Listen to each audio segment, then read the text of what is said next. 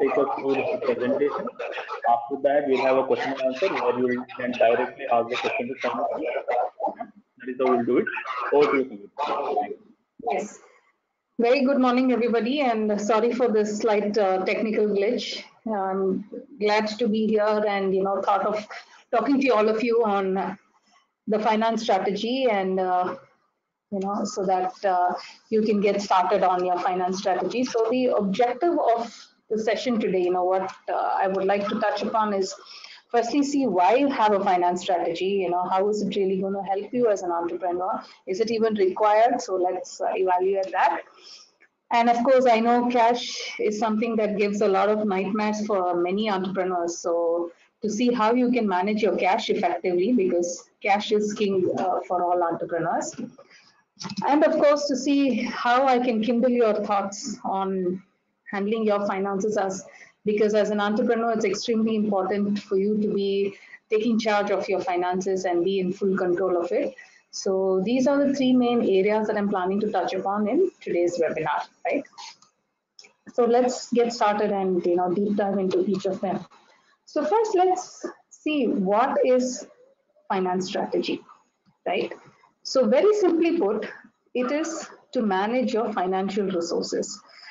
As an entrepreneur, you have different sorts of resources, especially financially speaking. It could be handling your cash, it could be your debt, your equity, it could be anything and everything to do with your finances. So how are you managing your financial resources? So that indicates a strategy. So what is the plan that you have to manage your finance? And the plan that you have to manage your finance, it should be to pursue your business objectives. So that leaves us with the question is, what are your business objectives? What is it that you want your business to achieve?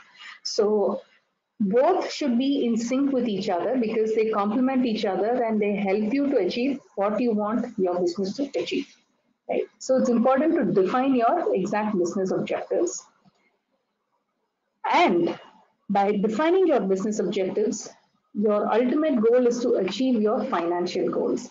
So let's say, for example, one of your business objectives is to open up newer markets, right, for your business, which is great, which is one of your business objectives. Now, financially speaking, even if you want to open, let's say, 10 new outlets of your business, how does that translate in financial terms? So probably what is the extra capital that's required, what is the ROI you get out of it, what would be the profit that you're looking, how would it impact your cash flow, on an overall level. So you need to have a plan in place, you need to define your objectives and thereby your financial goals and see how you're going to be achieving it. And that's what makes a finance strategy extremely important. Now, you may be under the impression that, my organization is too small and therefore I may not need it. But the fact is, a finance strategy is required for all businesses, irrespective of the size of your business. So you could be, even a solopreneur, but still you need to have your business objectives and thereby defined financial objectives that you want your business to achieve. So what is financial objectives? Very simply put, it is to state what you want your business to achieve in financial terms. So it could be your top line, it could be your bottom line, it could be your head count, it could be the number of customers, you can even subdivide it into geographies. So everything basically that's measurable and quantifiable, it is good to put a number to it. So have a plan and see how consistently you can keep achieving it. So that is mainly talking about your financial strategy. Very broadly speaking, finance strategy can be broadly classified into three, which is your financing decisions, your investment decisions, and your dividend decisions. Now, I think today's session, I'm primarily going to be concentrating mainly on the finance part of it, because only if you have the finance can you, go ahead with your investments and your dividends. So let's focus mainly on the finance part of it, on how you can strategize it, how you can develop and why it's even required and so on and so forth. So that's what we're going to be covering in today's session. So since we're focusing on finance part of it, so let's start off with financial management. And What is financial management? What is the strategy that will go inside it? For any business, you should have your revenue and obviously your expenses. So, what is the methodology that you're adopting to manage them? When I say to manage, what are your revenue streams? By when are you expecting revenue to start ticking in for you? How are you planning to deploy your expenses? How are you going to sustain your expenses till the time the revenue starts ticking in, right? And even after you have sufficient revenue, how are you going to manage to pay off all your suppliers on time? How are you deciding on what expenses are crucial for your business? What is the return on your expenses that you're going to get? When I say return on expenses, for example, you may decide as an entrepreneur for your business, it's really good for you to invest in marketing expenses. So by investing in marketing, you know that there's going to be a return. So that it makes sense for you probably to spend on marketing. But it may not really make sense for you right now to spend on something else that is, let's say, having a plush office or getting a luxury car for your organization. So, what is the return on expense that you're expecting by spending the desired amount? So, every aspect of your finance needs to be totally thought about and planned, and you to be consistent in your approach till such a time that you're able to reach your financial goals, and it has to be very consistent. So it's not like, this year you achieve your financial goals and next year you take your hands off the accelerator. It doesn't work like that. So you need to be a lot consistent in your approach. And of course, your assets and liabilities, because they belong to your business. So how are you managing your assets and liabilities? So assets obviously definitely includes your cash management, which we'll see, and I have a separate slide on it. So that apart, what is the kind of returns that your assets are giving you? If let's say you have invested in big equipment, so what is the return that you're getting it? How efficiently are you utilizing all your assets in place? Or it could be even your inventory. How are you managing your inventory? Are you spending too much on logistics, warehousing, transportation, and other things? So like you notice, they're all interlinked. And when it comes to your liabilities, are you able to pay your suppliers and vendors on time? So what is the policy that you have in place? By when do you want to, pay everybody? So everything on your finance platter should have specific objectives, specific plans, and specific methodology that you're giving to it. Then, of course, are your financial controls. So, what are the controls that you have in place? While you are the owner of the business, can, let's say, anybody else in your team approve a purchase order, for example? Can they sign on behalf of the organization and get people procure things for the organization? Do they have the authority? Or simple things like, do you have a system of having a dual signatory for making your bank payments? Maybe it's you and your co-founder together, but what are the mandates that you have? Or do you have specific limits, like say up to a certain amount, one signatory, and over and above a certain amount, it needs to have dual signatories? So what are the controls, financial controls that you have in place? Because without having controls, it wouldn't help you at all, because anybody and everybody can mismanage, and it could lead to a lot of frauds and theft as well. So you need to define specific controls, and the best I would say is to document them and keep it so that there's no ambiguity and everybody knows where one needs to go to handle it. Then very important is your financial decision making skills.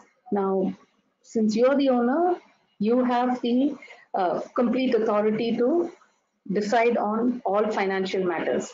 So let's say you're getting a new project. Does it make financial sense for you, for your business to even go ahead, or are you in a better off position to decline it? So since you're the onus is on you. You need to take the right sort of decisions to see how it's going to help your business in growth, or maybe it's going to give you some goodwill, or whatever it is. The thing is, you need to understand the financial impact it has on your business. Any decision that you take for your business, first thing, you evaluate the financial part of it. So financially, if it makes sense, it's giving you a good profit, or it's making you cash positive, definitely those are good pointers for you. But let's say hypothetically, it's not giving you a good margin, or you don't see a great benefit in it directly. You may then want to relook at other factors, like probably let's say it's a good brand to have for you to showcase them as your customer. So maybe you're willing to forego a little bit of profit. Let's say normally your gross margins are at 15%, and this particular prospective customer is giving you only 7%. You may still take a decision to go ahead with them because it is good to have their brand on your portfolio. While that is fine, you still need to evaluate, you need to be sure, you need to be aware that and take a conscious call. So that aspect becomes important, and that's why it's very important for you to know the financial implication of each and every business decision of yours. So that is the key to financial decision making as well. Moving on, let's see why it's important to have financial strategy. Do we even need to have? How are you going to get benefited by having such things in place? So obviously, it gives you a competitive advantage because finance strategy is what tells you what your future plans are. I'm sure your business exists with an objective to make profit. You're not here for charity. You're not here to donate, your proceeds. So you are here to make profits as a business. So for you to have a competitive edge, it helps to have a finance strategy because you know what you want your business to achieve. Otherwise, it's like groping in the dark, being like a headless chicken. So for you to have a clear sense of direction and know the path ahead, which thereby translates to having a competitive advantage. You can eliminate unwanted distractions and you can focus on the goals that you want to achieve. So now if you set yourself, like let's say you want your top line to be at an X amount, you can steadily work towards it. And also let's say you want a margin of Y%, you'll then start thinking on those lines. You will see how you can maximize your revenue, how you can decrease your costs, and then work towards it. So all your actions, your business actions will be focused towards that. You're building synergies within the team and everybody is on the same page and moving forward together. So thereby you have specific goals, you're able to cut out unwanted things and achieve what you really want to achieve. And obviously, this then starts to translate to increasing your profits, which is one of the, I think, key objectives of any business. And of course, if you have sufficient profits, if you have a lot of debts, you can reduce your debt and pay them off on time. And you're also ensuring how to efficiently use all your resources that you have. So resources is vast. I mean, it could be your equipment, it could be your people, it could be the capital. So anything and everything is a resource that you have that helps you achieve your business goals. So you have to ensure that you're utilizing all of your resources efficiently so that you're deriving the most out of each of them. So let's have a small quiz just to ensure everybody's here, listening to this. So very quickly, you can type in your answers. A very easy question coming up your way. What does financial statements comprise of?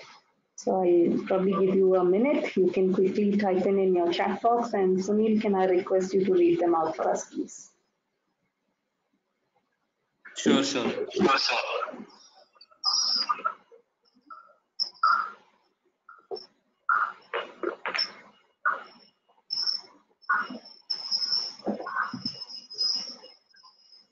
Guys, please type in your answers in the chat box.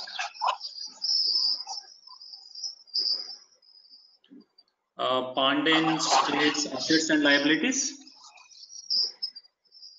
Okay, so what is it called? Okay, good. So your one part of the answer is right, though it has a specific name to it.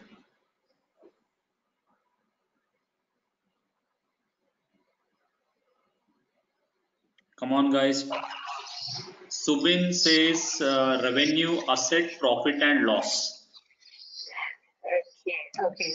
So typically what is called the financial statement, the first top three, which is the balance sheet, which is nothing but the one that reflects your assets and liabilities, and your income statement, which is your P&L, and your cash flow statement. These three are the primary things when you say financial statement. You need to look at all these three, and these are normally supported by the statement of shareholders' equity and notes to financial statements. So it is, as the business owner, you should know that you need to look at your balance sheet, your income statement, and your cash flow statement. Right, let's move on. So how to develop finance strategies, right? So let me give you some, okay, I'm a very acronym person because I think that helps in easy retention.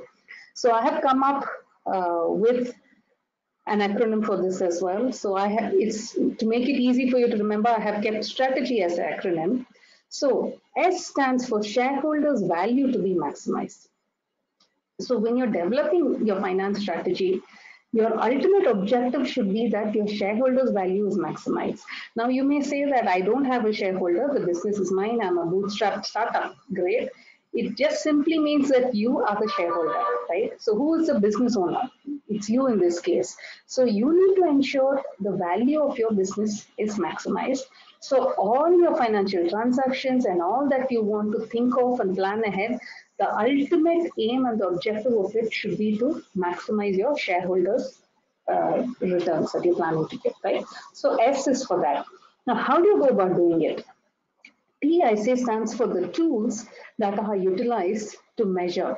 When I say tools, it could be things like to have an accounting software in place, to look at your MIS, to review your financial statements, to have a budget in place. It could be like a cash forecast. So what are the different tools that you're deploying to ensure that you're measuring and how you're tracking your finances in place. So have some what do you call the procedures in place so that you can utilize these tools and measure them accordingly. R for ROI. ROI is nothing but your return on investment. So the return on investment has to keep increasing. So the investment need not necessarily be just in terms of finance. It could also be in terms of the time and the effort of you and your team. How are you ensuring that your ROI is increasing in each of these fronts? What is the plan that you have in place? How are you ensuring you're getting the most out of each of your resources? How are you monitoring it? How are you measuring it? And what is the ROI that you're expecting in each of these aspects of your business is something that you need to think over. A, I say, is to analyze. When I say analyze your financial parameters. It could be your ratios. It could also be for you to say, where am I right now in finance terms? Like how do I move from here? Or am I getting stuck or am I even going backwards? So analyze how your business is performing in financial terms so that you have a clear picture. There's no ambiguity. It's not like you're stuck or, you're in the dark. So you need to have a clear picture, and that you can get by analyzing. For example, simple things like analyzing your monthly P&L statements, could reveal a lot to you. The numbers actually would speak to you. So, what is it reflecting? Where is my profit being sucked? What is my highest cost? What is the revenue per employee I'm making? What is the profit per employee that I'm having? So, analyze various aspects, look at various ratios, and see where you lack and how you can develop further. T, I say, stands for targets. So the targets that you're setting for yourself, that is for your business, should firstly be realistic. So see how you're planning to achieve the set targets. It's important to take into account the time factor as well. You can't say that, I will achieve this in 10 years time. Like, for instance, if let's say, you're coming up with a new phone, you can't come and introduce like a Nokia model or something right now in the age of a touch screen, right? So timing plays a very important factor. So you need to set yourself targets by when, what you want to achieve, both in financial terms and for your business. So set realistic targets. E is to evaluate your performance. So how is your business faring? Now, what was the budget that you had said? where are you in actual terms, and what is the variance, what has caused this difference in your finance. So why is it that you were not able to achieve the set targets? What are your financial statements revealing about you? What is your the progress that you're making? Why is it, let's say you have a good gross margin percentage, but your net margin is not sufficient? What is causing these gaps? So you need to look at it from various angles, especially in financial terms, if you want to see your business to grow financially. So you're evaluating the performance and seeing at the same time how you can improve performance. G is for the goals that you want to achieve. So we spoke about the importance of goals, to have the goals. So once you have set them, how are you going about achieving it? So financially, let's say you have set yourself certain targets, which is what you want your business to achieve, like year on year, to say, in the next 2 years, this is what I'm going to achieve. The next 5 years, this is what I'm going to achieve. So once you have set that, you can work towards that and ensure that there is a step-by-step progress you're doing. And how often that you need to do, you have to do it year on year. So for each year, set yourself specific goals, specific targets, both in financial terms and in business objectives, and you go about seeing how you're going to achieve them year on year. So your growth should be consistent as well. So each year you should be growing at a periodic pace. And how are you building your financial strategy towards it? So does it mean that you need to have extra capital, or are you planning to reinvest some of the profits into the business, or do you want to raise equity, or do you want to go in for a debt? What is the plan that you have? So it is always good to put a pen and paper down to it, and especially if it's you and your you have a co-founder along with you, it's very important that both of you sit together and think through it, and actually write it down, so that that both of you are thinking on the same lines, and you can thereby take the necessary steps involved to achieve what you want to achieve. So that is on developing a financial strategy. So let's look at another short quiz. So do you know the difference between tax evasion and tax planning? So again, you could please type it out in your chat box.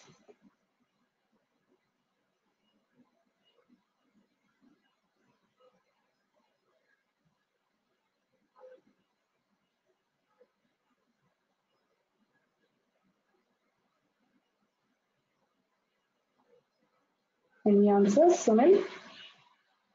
Okay. Aden Bhutia states tax evasion is about saving on tax and tax planning is setting aside money for it. We are not fully right. There's a lot of difference. Anybody else wants to try?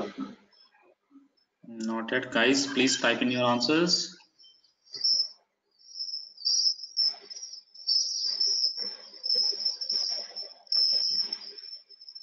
Okay, probably it's a little tough.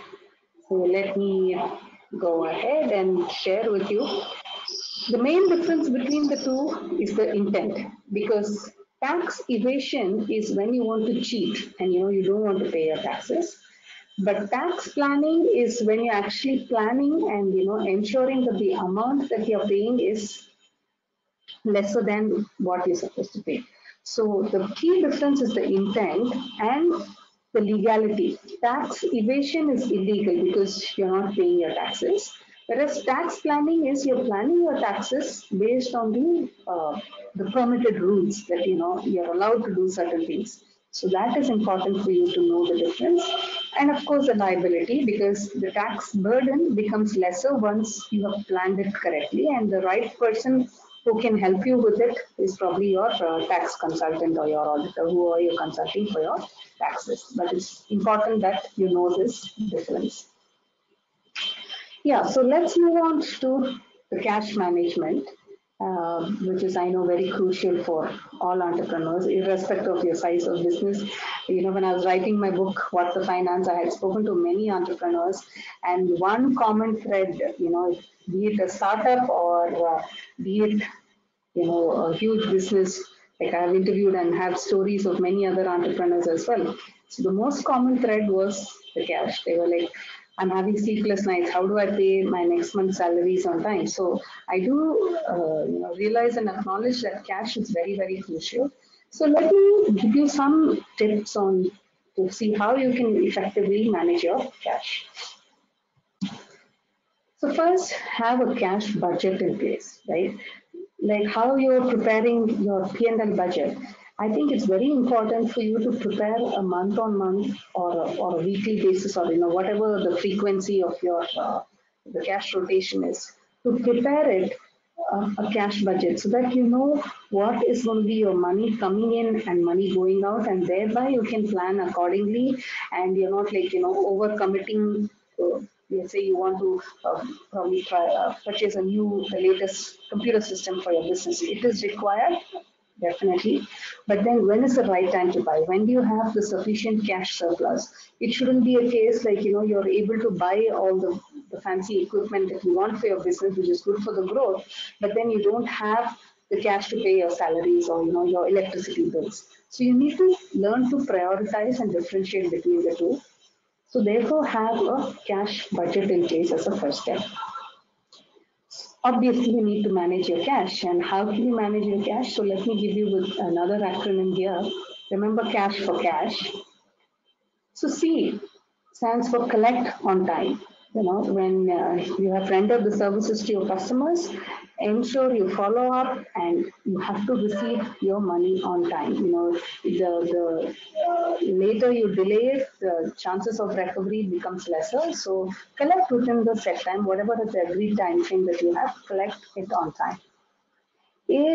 Anticipate your inflow and outflow. So once you know how much is the money coming in, let's say you're expecting a particular customer to pay you after 2 months. So you know that the X amount of rupees is going to come from your customer in 2 months' time.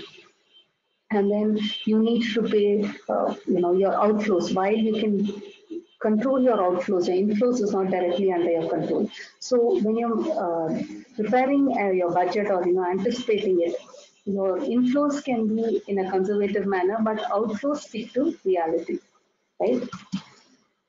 And you need to systematically monitor your cash situation because you never know when there could be an emergency in your business. So you need to know and you need to have on the top of your head, what is the amount of cash that you have, and foresee your cash movement, so that for that you need to systematically keep monitoring your cash.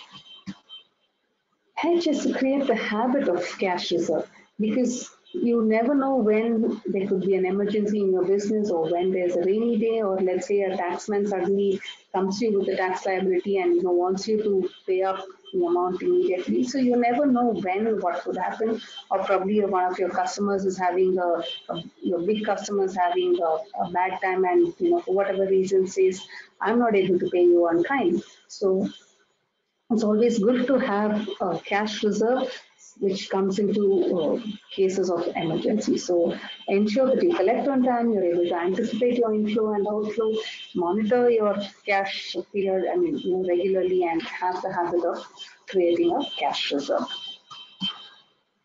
So as an entrepreneur, for you it's both. The cash profit is important as well as the book profit is important, because cash profit is what is required to run your day-to-day business operations, and book profit is what your auditor signs off, and that's what your investors would look into, or if you want to go for a bank loan, the bankers are going to look into that. So both become quite important for you as an entrepreneur. So it's same transactions. So why is there a difference between your cash profit and your book profit? So let me give you some pointers on why this comes. You have non-cash items, depreciation, for example, where there is no cash movement that is there, so it doesn't impact your cash profit, but it has an impact on your book profit. Next is the timing difference. Let's say at the end of the year, you have raised some invoice in your customer, right? And the customer pays you 2 months thereafter. So the invoice that you raise becomes revenue, so your book profit goes up, but cash, there is no change. So the cash profit, as in the cash will kick in only when your customer pays. So there's a timing difference that happens. And Books are normally maintained on accrual system of accounting. So at the year end, some of the bills may become due. You would have to provide for gratuity for your employees, provision for leave salary, provision for unpaid bills. So all that will come in, but then there is no cash movement.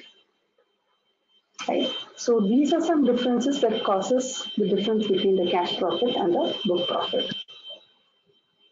So as a big takeaway, what should be your action mantra? Right? So as an entrepreneur, you need to administer, right? You need to administer your assets. How are your assets functioning? What is the return that you're getting on your assets?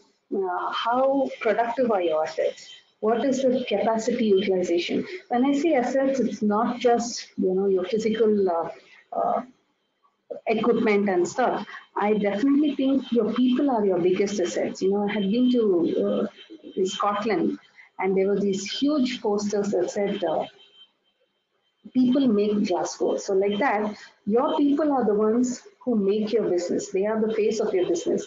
That's why I always like to call them as human capital. So they are your biggest assets because they are the ones who are actually doing what your business needs to do. So you need to administer both your team as well as your assets, including your cash, right? Because your cash is the biggest asset. So how well are you and how efficiently are you administering your assets? See, for your customer management, because end of the day, it's a human to human relation. So how good is your rapport with your customer? See, again, I have mentioned, brackets cash, although cash is technically an asset for you. But since cash is so important and, cash is vital for any business, see, you can also remember it as cash.